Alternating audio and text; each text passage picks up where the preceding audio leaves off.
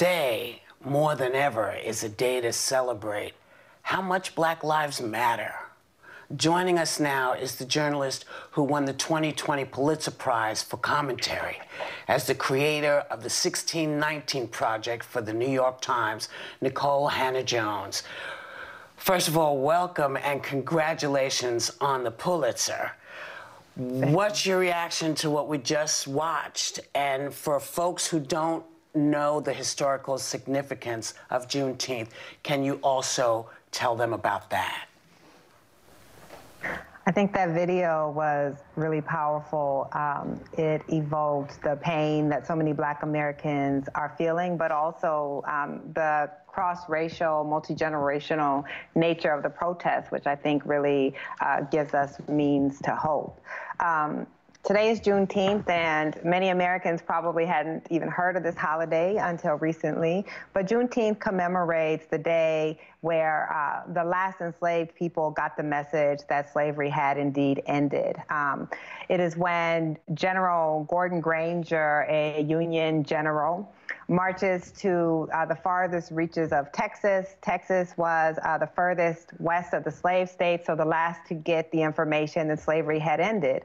And so several months after the end of the Civil War, people there who had been laboring in bondage found out that they were indeed free. And so it's considered an Emancipation Day, and we're one of the few countries in the Americas that practice chattel slavery that doesn't celebrate emancipation, but it looks like that's changing. Ms. Hannah-Jones, in the wake of recent protests for racial equality, several companies like the New York Times, Target, and Nike have announced that Juneteenth will be a paid holiday for their employees. Some governors have recently moved to make it a state holiday, and Representative Sheila Jackson Lee of Texas is announcing legislation to make it a national holiday. Could this help the country heal?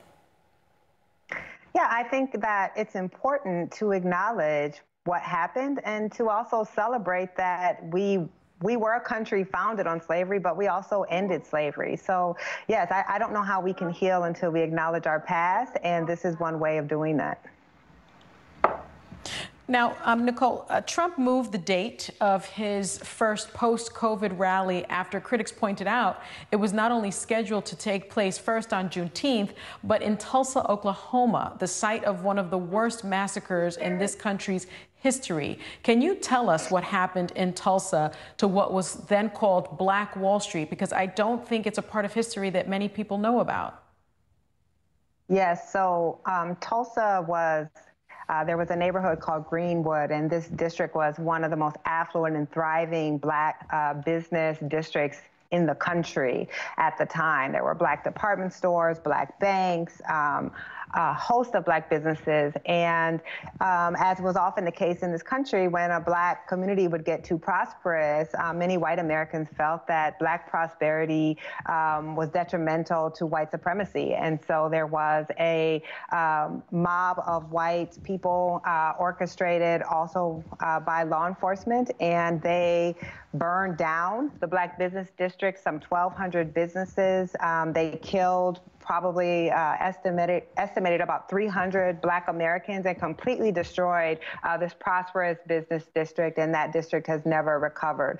For many years, it was called the Tulsa Race Riot, but riot was not the proper terminology. It was a massacre, and it was a way to put Black people back in their place and to destroy the wealth and the independence that came with wealth that had been created.